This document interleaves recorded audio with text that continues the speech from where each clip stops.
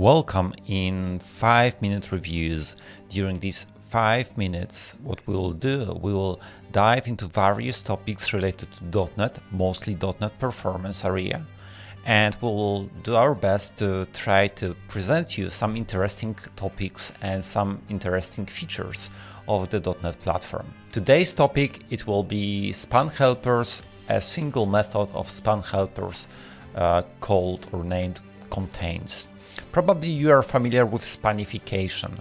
It's the process of introducing spans or overloads of different methods, accepting spans to various places in .NET framework and basic class library. It's done to introduce less allocations and enable using spans. And spans are good because there are a synchronous provider over a specific memory region. The memory region can be an array, it can be a chunk of array, like in the past we use array segment. It can be also a piece of unmanaged memory. So whatever kind of memory you can come up with and you want a region, a piece of it, you can use span to basically wrap it.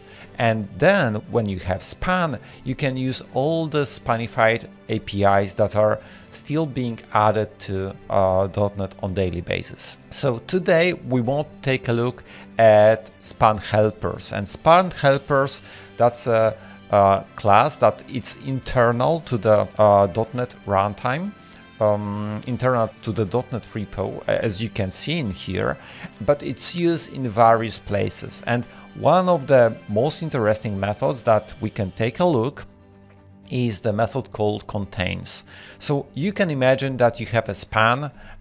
So whenever you have a span, you can take a reference to an item inside of this span. So that would be the search space.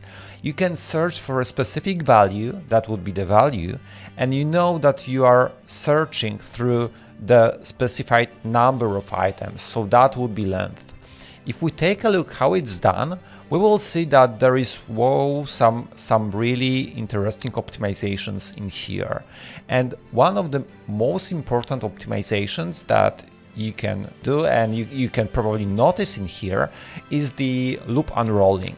So instead of doing like for I equals 0 till it's less than length and all that stuff, what we can do is that we can chunk our search into ranges that are a bit bigger than 1. So at the very beginning, what we will do, we will test whether the length is greater or equal than 8. If it is, we will just decrease it by 8. And the following code will use Unsafe.Add to navigate through the search space. Unsafe.Add does the, let's call it unsafe operation, just adding a specific index to the search space. And then it will call the equals. So you can see that there is actually only the condition of the length is checked only once in here, and it's followed by 8 operations that search for the specific value. If it's found, we will use the not so commonly found go-to statement.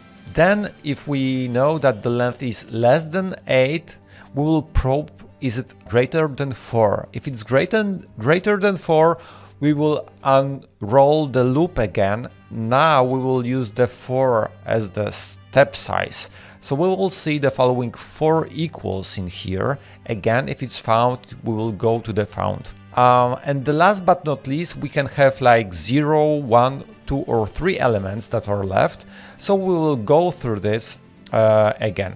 As you can see, the length is checked once every 8 comparisons, then every 4 comparisons, and then for the last 0, 1, 2 or 3 comparisons every single time. Again, all these optimizations are possible because if you have a span, again, span as a synchronous accessor of a specific chunk of memory, you can obtain the reference to it. No matter is it managed, unmanaged, whatever. So using this, using the Unsafe.Add that basically adds the reference, moves it by the specific index, using the loop unrolling, you can notice that the contents is quite likely to be quite fast. Thank you and see you soon.